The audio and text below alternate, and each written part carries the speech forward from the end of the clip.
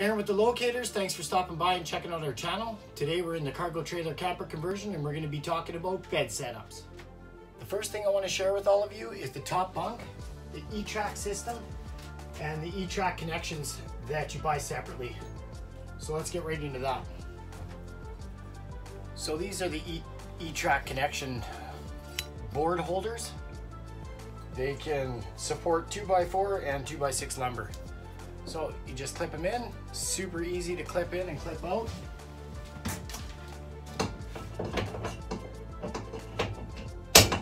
And they don't go anywhere.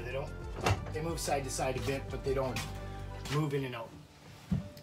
This, ladies and gentlemen, is the hammock style bunk. Now I DIY'd this together using some simple products, two 2x4s, and then added and cut strips specifically to hold this into place a little bit stronger. Now I just used a little bit of a tarp. It's a softer tarp, and I wrapped the 2x4 and stapled it on the inside, then added a piece of lumber, a piece of wood underneath there to just kind of hold it all into place while I screwed it in. I also incorporated a cup holder, and it's notched out perfectly for the E-Track system. So I'll go ahead and show you all how easy this is to install and take off. Let's install it real time. See how easy this is to install. You take your one board, you put it in your back connectors. Bring your first one. And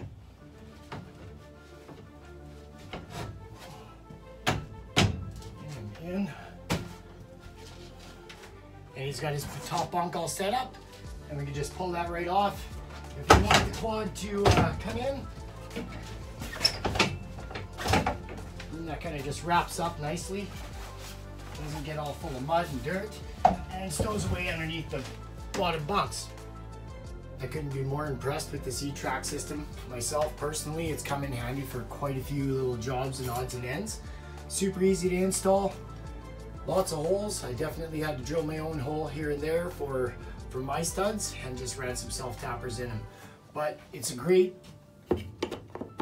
system. Super easy, and nothing comes out of place. Moving on to the bottom bunks. They're made from 1x1 inch steel tubing that I welded together, painted flat black, and added some 3/8 sheeting over top, self-tappers, and then added that puzzle piece material. I also incorporated some tie downs with some self-tappers right into the stud, a little bit of paracord and a carabiner with an eyelet going right through the 1 inch steel. Same on the other side as well on the other side as well. So that gives me a little bit of play to work with. They don't bang and clang while in transport. I kind of usually have a piece of foam that I sleep on. I either sleep on a little bit of foam or a mat to stop that from happening. So once the bed's down, I simply ran some carriage bolts right through the 1x1 tubing, and then self-tap them right into the wall stud with self-tappers, of course. So a couple of nuts underneath, a couple of washers, same there as well. You just pre-drill your holes, run your bolts through, and everything sits nice. Bro tip number 1, really think about where you want to be when it comes to your beds and how high you want to be off the ground. You definitely want to be at least a foot to 16 inches off the ground, so you could utilize that under space for bags, hunting gear, and everything else that you're going to be bringing on your trips. You don't want to have everything jammed at the front of your trailer. But definitely come off the ground higher than I did, because I made that mistake and corrected it with another build, and just having that under space is perfect for those hockey bags and all that equipment. So I got a couple of these blocks notched out for the 1 by 1 inch beds. A couple of those, so to just disconnect.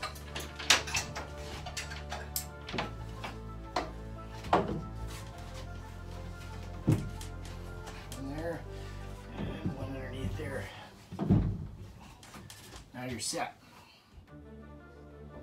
And there you have it, set up for two. A third if you want to throw in that bunk. Pro tip number 2. If I were to do it all over again, I would definitely have legs that folded down when you brought the bed down on a hinge style mechanism. This works for me for my centerpiece, and we'll get right into that. Let's make it cozy for two. Add my centerpiece.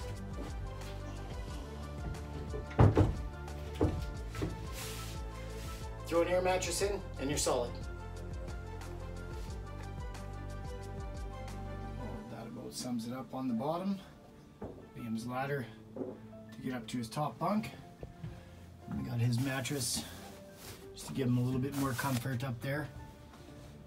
And as well, his curtain for his privacy.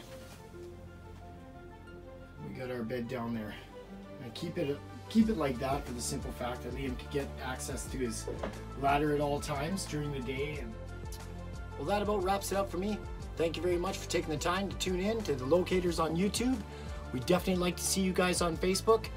Trailer Conversions Western Canada, the Locators. I want to see your builds. I want to see your setups. Great place where we can converse and talk about questions and answers. Thank you very much for tuning in. We'll see you on the lake.